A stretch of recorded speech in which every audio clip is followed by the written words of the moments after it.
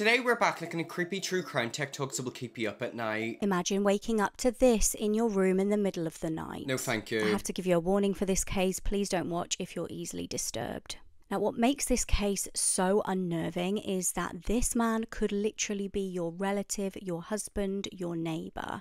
It was 1957 on the Channel Island of Jersey. A young woman waited innocently at a bus stop. Suddenly she was startled by a man coming up behind her and wrapping a rope round her neck. Oh. He dragged her to a field and brutally arred her before fleeing. She was traumatised but thankfully still alive. Soon there were multiple victims reporting similar crimes. The women reported that the mystery attacker smelt really musty. Then in 1960 the attacks would become even more horrifying. On the 14th of February, a 12-year-old boy woke in the night and was startled. A terrifying man was stood at the foot of his bed in a horrifying rubber mask. He was also wearing nail-studded wristlets. Like in his initial attacks, the intruder tied a rope around the victim's neck. He dragged the boy into a field and arred him. Shortly after, he broke into the cottage of a woman and her daughter in the middle of the night. It was 1:30 a.m. and the woman was absolutely terrified by the noise of someone entering her home. She grabbed the phone to ring for help, but the intruder had cut the telephone lines. The woman managed to escape and call for help, but by the time she'd got back, the attacker had arred her teenage daughter. The mystery attacker left a trail of terror everywhere he went. He was systematically targeting houses with children inside. It's literally like a horror film. Break in and film. arr them wearing the hideous rubber mask. One of his victims was a boy of just 8 years old.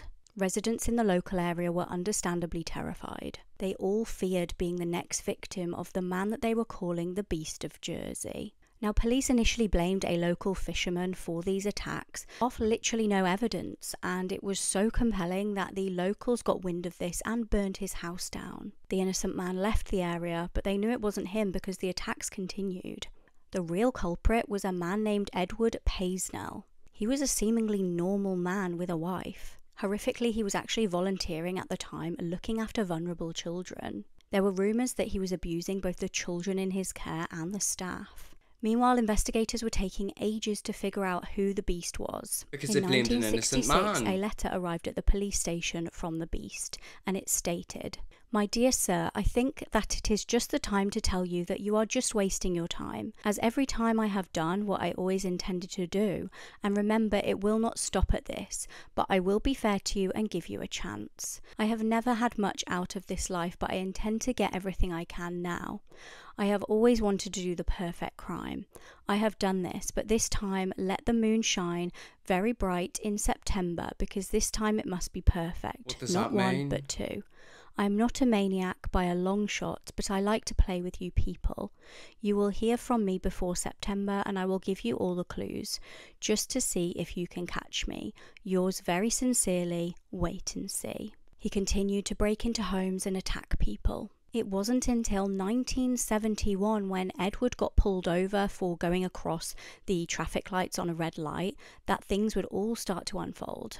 Police found the terrifying mask inside his car and also the coat with nails around the wrists. He was arrested and ultimately found guilty of the string of horrific crimes. He was given 30 years in prison. 30 He years? was actually let out in 1991 on good behaviour, but had a heart attack and died shortly after. The only positive thing in that video is the fact that he's no longer with us. Thank God for that. But you're telling me that went on for how many years? Could you imagine living in that area? There's a man wearing a rubber mask breaking into homes and hurting people. That is literally a horror movie in real life. I'm in bed and I keep having to turn on the flash to check he's not at the end of my bed. That happens so many times right as I'm going to sleep. Like, I always start thinking about really scary things. I feel like everyone's like that. Like, I swear to God, right as I'm trying to fall asleep, my house starts creaking. I think someone's downstairs. I'm from Jersey, lived there for 25 years till I moved over to England, and still a big story to us locals. I mean, yeah, of course it would be. Like, a man is literally breaking into people's houses, hurting them, wearing like a rubber mask. And he didn't get caught for years, by the way. So it's not like that only happened for a week or two. That went on for years. I think over 10 years or something like that. And then he got caught and arrested and obviously put into jail. And then he got let out in good behaviour. Why is someone like that let out of jail on good behaviour? And then thank God he died in the end. The punishment is ridiculous. I can't imagine what what was going through the survivors' heads when they heard it. The sentence he got was far too light, but it's the fact that he got let out afterwards. Like, I'm so sorry, sometimes I look at these criminals and what they've done, and it makes me think, why are they being let out? Whenever it comes to good behaviour and being let out, it should be for small crimes, you know, like, let's say robbing like a thing of milk from a shop, not going around and hurting people like that. Are you insane? This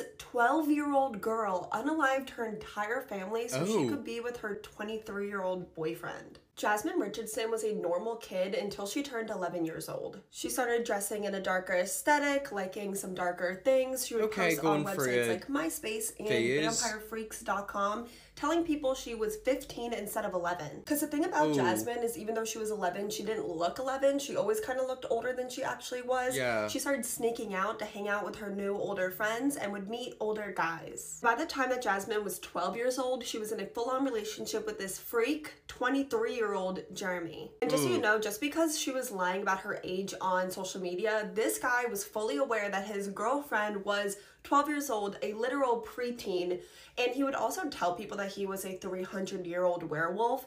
So for context, we are dealing with a full-on freak. She obviously looks a bit older than her actual age. However, you can still tell by looking at her she's a child. Have a look at that man. Like, I'm telling you, all these people, they always look terrifying. He's identified as a 300-year-old vampire. Jasmine's parents were horrified when they found out that their 12-year-old daughter was online telling people that she was older than she actually was, and that she was dating a full-on adult. So they did their best to keep Jeremy away. Jasmine and Jeremy didn't want to be apart, and they thought that the only way that they could be together is if Jasmine's parents were no longer alive. What started out as jokes became real plans to not only unalive Jasmine's parents, but her 8-year-old brother as well. On April 22nd, 2006, Jasmine secretly let Jeremy into her home where he brutally unalived her parents. Jasmine's 8-year-old brother, Jacob, heard the entire thing while hiding in his room holding his lightsaber for protection. It's like heart-shattering. It's unclear who actually unalived 8-year-old Jacob because Jasmine and Jeremy blame each other for his death.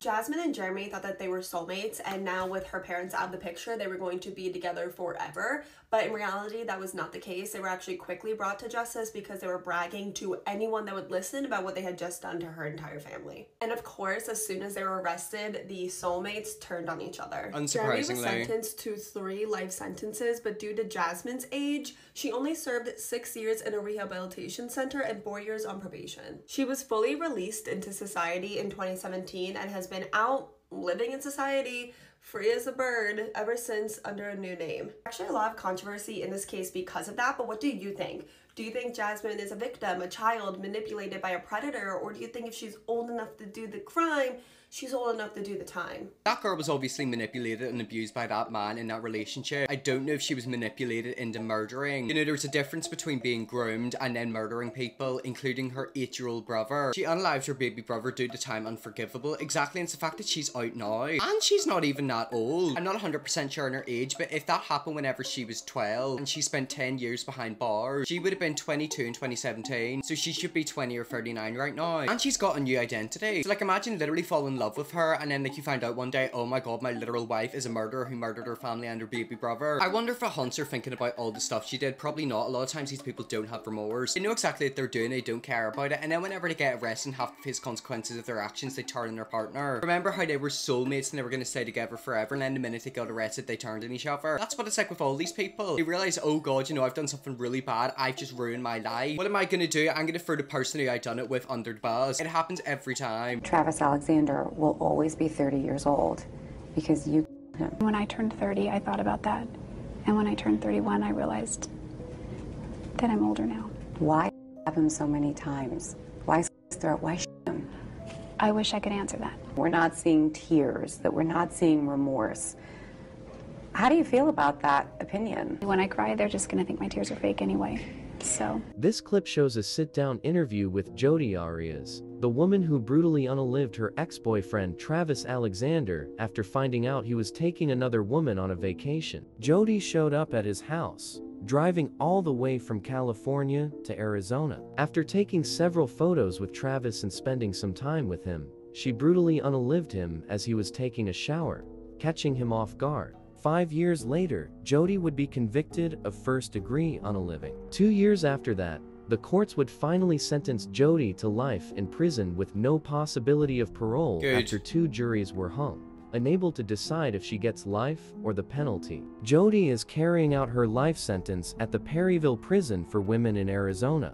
That's terrifying, isn't it? The fact that you're in a relationship with someone and then they might end up killing you. You never really think about that, do you? People have been murdered by their husbands, wives, friends, family members. This is why I always have to look at everyone with a side eye. You know, one day your best friend could literally murder you. Imagine that happening. The autopsy photos of this man scared me. Okay, so I'm not gonna look at them photos and I wouldn't recommend you doing it, because I know for a fact they're gonna be awful. Men murder their partners / beat them all the time for no reason. At least she had a reason. Psychopaths kill for no reason. She probably isn't remorseful. Okay, so I personally hate that comment, because to me that just seems like they're trying to justify it. It doesn't matter what he done. It doesn't mean that she is okay to do what she done. Like, it just is wrong. If I remember correctly, I think he was cheating on her. In that situation, what you do is you break up or divorce. You don't go and do what she done. Like, psychopaths do what she done. So you can't really sit there and be like, oh, she's not a psychopath. I think she is a psychopath. And yet again, from the interview, she had no remorse. Like, how is that not a psychopath to you? When I turned 31, I realized that I'm older now. Holy smokes. That statement is kind of eerie though, isn't it? I know people who died whenever they were 16, 21. I'm 21 now. Like, it's crazy to think that I'm older than them, but they're no longer here, but I'm still here. Whenever I was younger, like, whenever I thought about people dying, like, I didn't actually realize what it was. Like, whenever you're gone, you're gone. And she took his life. And yet again, people like her are a reason as to why you have to keep an eye out on everyone. You don't know what they're planning. This is the moment infamous killer Jaime Osuna appeared in court, charged with his second murder after killing his cellmate in a gruesome attack.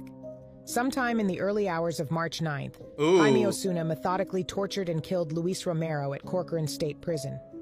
Osuna is accused of using a makeshift knife to decapitate and dissect Romero, removing an eye, a finger, and a portion of the man's lung, as well as cutting his spine and removing his eyes.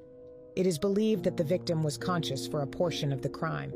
New reports are raising questions about how prison guards missed the hours-long sadistic torture and beheading. Exactly. Osuna was originally jailed back in 2011 for the brutal murder of Yvette Pina in a motel. He had this to say.